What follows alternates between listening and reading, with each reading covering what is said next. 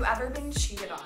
It was gross and slobbery and truly disgusting. I was just wondering if he's a good kisser. Could you tell me more? Oh my god, that is how we tried to do it! Hey guys, welcome back to my YouTube channel. My name is Victoria Garrick, and today we are doing a Girl Talk Q&A. I am so excited. Literally, I have like set up my room to be all cute and comfy, like we're at a sleepover. Not to mention I'm wearing my like ignore my socks, they don't make my outfit cute. I'm doing a unicorn pastel PJ vibe because we're about to get so real about a million girl things. So I had you guys submit questions on my Instagram and there were so many good ones. I'm honestly probably going to have to make another video, if not 2 other videos, because I could not answer everything in one. But I did select some of my favorites and the ones that were written a lot, so I'm gonna be going through those right now. Okay, let's get started. When did I get my first period? We are really jumping right in. I think I got my first period when I was like 13 or 14. I don't really remember the exact moment. I know everyone thinks it's gonna be like this day they remember for the rest of their lives. I really don't even remember, but I have something called polycystic ovarian syndrome, also known as PCOS to the cool cats. And basically, long story short, my hormones are a little bit out of balance and my period is irregular. So for me, I actually had to start birth control pills at the age of 14 to just get my period once a month, because without birth control, my period won't really come or it'll be really irregular. So the doctor recommended that to regulate it, I get on birth control. How do you play through bad cramps if you're an athlete or deal with your period on long game days? That's a really good question. And fortunately, I have a very light period and it's never really caused me a lot of cramping and issues. However, I have some friends who like their period week is like their definitely the month. So it really affects all women differently. I did have moments where the cramping was so bad, it's like, oh, I can't walk. Oh my God, I can't walk. And that would definitely happen, but it would come and go pretty quickly. I fortunately didn't have anything like that during a game. I think during a few practices, I was like cramping really bad. And then after like 20 seconds or 15 seconds, it went away and I could like keep going. But I hope most people maybe have a female coach on their staff or a trainer or a female captain on your team who you can just be like, yo, I have my period, the cramp's really bad, I need to sit out or I need to do this or that. Next question, do I have body hair? How do I deal with it? Yes, I have a lot of body hair. Fun fact, I'm actually 50% Greek, so that makes me very hairy. At least I like to think that that's where all my hair comes from. I was actually really insecure about my arm hair. You can't see it well in this video, but I'm gonna insert a picture. And growing up, I was so insecure, you guys. I used to bleach my arm hair to make it like white or blonde because I was so insecure about it. I remember if I was like sitting next to guys in class, I would like wear long sleeves or keep my hands under the table because I didn't want them to see it. I also have hair on my back and I have upper lip hair and I have hair on my toes and I have hair on my fingers. I also have a happy trail. Oh my God, this is TMI. And also I have like one really cute chest hair that comes in every once in a while.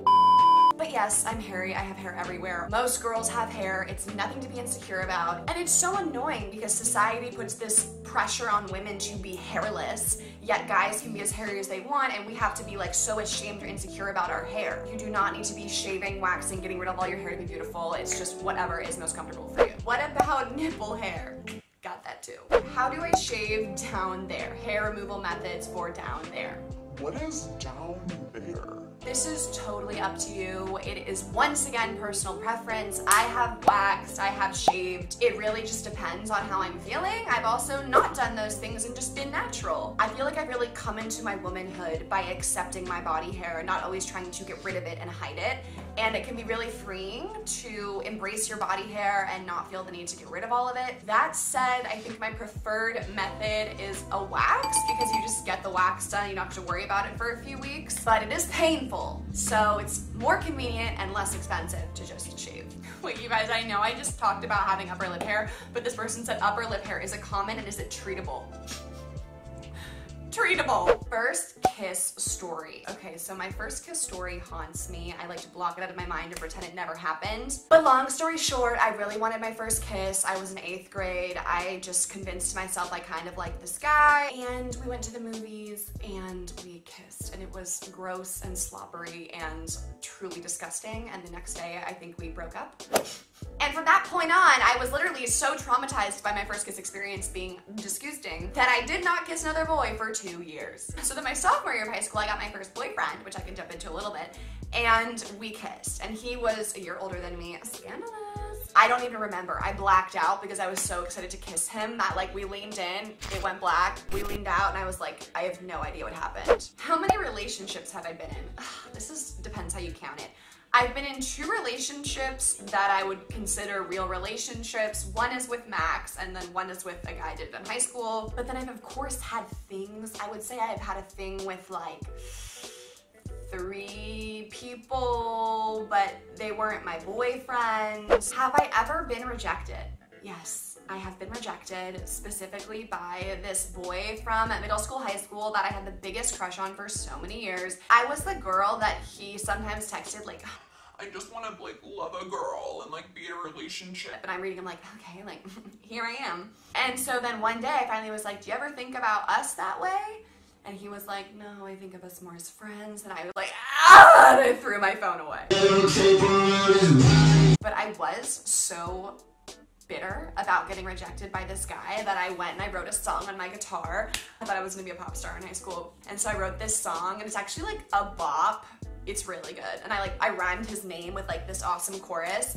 Can you, what is that? You want me to play the song right now? No, I'm just kidding, I'm not gonna do that. If this video ever got 1 million views, which it definitely won't, I'll sing a song. And then I've also been rejected multiple times in college when I like thought a guy was cute at a bar and I was flirting with him and he wanted a girl that he thought was prettier than me, and then you feel rejected. Or you show up to the bar, the party, hoping to see the guy who kissed you last week and he's kissing the stars. Have you ever been cheated on?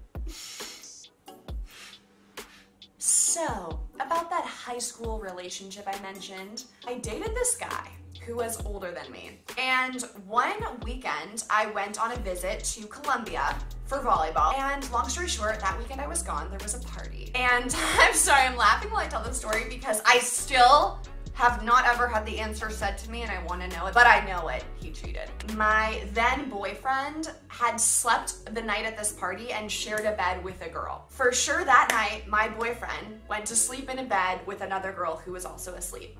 And he claimed for months that all they did was sleep. And my dumb little heart believed it. But I was very suspect. Natalie and I did something crazy. Wait, I'm calling her. This is clearly the funniest thing we've ever done together. Found the girl who he shared the bed with on Facebook, and I was like, Natalie, you got to message her and ask her if they hooked up. How did we even start it? I'm super interested in this guy, i.e. Vic's boyfriend, and I was just wondering if he's a good kisser. Could you tell me more? Oh my god, that is how we tried to do it. We thought we were so sly by like sneaking in like, hey, I think I'm into this guy. I want to know if he's a good kisser. Could you tell me? Because if she said yes, we would know that they kissed. Oh my god, that is cringe. To this day, like hand on a grave, he cheated. Do you think so? Yes or no? 100%. I will testify to it now. Next question. What is your opinion on sex? Sex before marriage, intimacy, and when you should lose your V card? To me, sex is something that is the most intimate, sacred, special, uniting thing you could do with another human. I mean, the act of it could conceive a human. It's like magical, it's amazing, it's this very special thing. And I've always valued it that way. So personally, I am someone who wants to preserve that intimacy and that sacredness for someone I am in love with and someone who loves me back. Someone I can trust, someone I can count on, someone who's never gonna judge me, someone who treats me with respect and values me and that I can just trust with my whole heart and my whole body. So personally, that is my philosophy on sex and intimacy, and that is the value I've set for myself from a very young age. I had that belief and I've kept that through my life. That said, everybody is different. It is your body and your choice, and I am not saying that anything different than how I approach it is wrong or slutty or shameful. Absolutely not. I have many friends and have had many teammates who do not think of it the same way as me. That's okay. They love their lives, they love the relationships they have, and we're different. So You know, this is something that you really have to figure out. So really spend time to think about what's going to make you the most comfortable and the most happy, and that's, you know, a personal choice. You don't seem like the super partying type. How do you deal with that? Is it hard to find your group in college? You read me well, sister, because yeah, that's just never been me. It's not me. I don't love drinking. I don't love being under an influence of any sort. Even like the laughing gas at the dentist's office made me uncomfortable because I felt like I wasn't myself. And I kind of own that as like my MO. I mean, if I ever did go to parties and like have fun and drink, it was always like, oh my God, like look at Vic, whoa, Vic's crazy tonight. Like I was like that girl, and I kind of still am. Something though too is I definitely get people who are like, oh Vic, like why aren't you drinking, or why aren't you having fun? You know, that's something that has always been irritating for me and frustrating, is the idea that I'm not having fun because I'm not doing what everyone else is doing. But overall, my real friends and my real homies know how I am. They never pressure me, and you know, just personally how I like to be. How do you keep a healthy long distance relationship? Well, fun fact, I did a video about this with Max, so check that out. What do you wear under spandex to not have underwear lines as a volleyball player? Are we supposed to wear underwear? How do I get rid of the panty lines? I believe I started wearing thongs when I was playing volleyball to avoid the underwear line. I also know people who go commando under their spandex. It's totally a personal preference, but yes, I wear a thong to avoid panty lines. How can I be confident with my height? I'm really tall. Did your teammates ever say anything about this? This is a great question, and I actually used to be insecure about my height. I'm 5'9", but even wearing heels, I felt like I'm so much taller than the guys. I'm so much taller than all my friends, and it made me feel masculine because we have this idea from society that beautiful women are small and little. And so when I felt big and tall, I didn't feel like that. But then when I got to USC, I had this teammate. She was so beautiful, and she was like 6'3". And the first time we ever all went out as a team, I wore like gym shoes because I was like, I don't want to be tall. And this girl walked in with like wedges this high. Now she's like 6'7", 6'8", stunning. The confidence, she just walked in the room like so tall, and I was changed. I was like, wow, she doesn't care about what people think. She doesn't care about if the guys are shorter. She just is doing her and embracing her body. And so that was inspirational to me. And then from that point on, I have worn heels and wedges shamelessly. If you're shorter than me, that's your problem. Look up. Do you believe in that you have to love yourself before you can love anyone else thing? Yes, 1000%. I do believe in this. I actually wrote like the longest Instagram caption about this past Valentine's Day. So if you guys actually want the full story of how I realized I had to really love myself before I could love anyone else, you should check out this Instagram post. This is the date, so you can find it on my feed. But yes, I learned kind of the hard way that I have to love and accept my flaws and insecurities because I'm the only person that can do that for me. No one else can do that for me. Not even the perfect guy or girl, not even your soulmate, not even your mom or dad. You have to be that person for yourself. I have stretch marks and I'm only 14 and I feel guilty. Is it normal to have stretch marks or is it unhealthy? It is so normal to have stretch marks. I have stretch marks on my thighs, and it's normal. It's a natural thing that happens when your body's growing. I had my first stretch marks at like 13 because I was getting taller. You know, this girl on my team who was a model, literally a model with like a big time company, and so thin, she had them on her hip. And I remember seeing them and being like, you have stretch marks, but you're so perfect and skinny and blah, blah, blah. And it's just like, yes, no one is immune. So many people have that. Okay, we are nearing the end. How do you know if you have a toxic friend?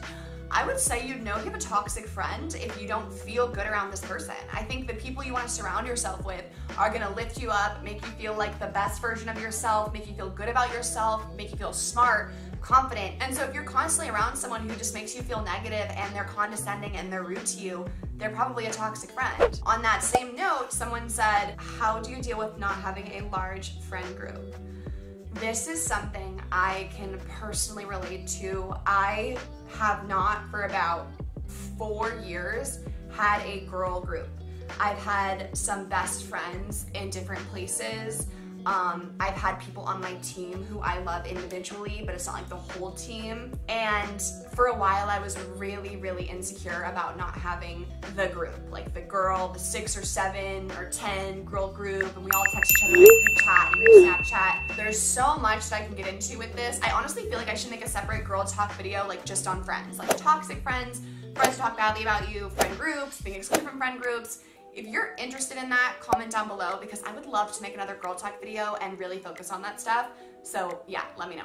But overall, I think what I have grown into and come to realize over the past year or two battling through this, you know, lack of a friend group is that why do I need one? Like, I'm so content. I get such great, amazing friendship from the few best friends that I do have that why is that not good enough for me? Why do I also need a group? So I think I've come to be really grateful and appreciative of the individual best friendships I have. The other thing too is like, I know a lot of girls who are in that quote unquote friend group that they have the cute pictures and they go to the events together and they don't like each other. Like, they talk badly about each other, they exclude people from the group. Like, I see it all the time with these groups I quote unquote want to be a part of. Is very rarely is the group like actually thriving and everyone's nice to each other and it's this perfect image we have in our mind. So that said, I've tried to be really present with the best friends I do have who are so incredible to me and trust that along the way, you know, I'm gonna create my own little group with all of the people who I love. Well, that is all of the questions I have for this Girl Talk Q&A. I hope that you guys enjoyed it. I hope that you felt like you're having a little sleepover. I certainly had so much fun. I love talking about stuff like this and doing stuff like this. So I hope you enjoyed it too. If you're not subscribed to this channel, make sure you subscribe, give it a thumbs up, leave me a comment. I will be responding to everyone. And also you can follow me on Instagram, TikTok, or Twitter if you're interested. Thank you guys so much, and I will see you in my next video.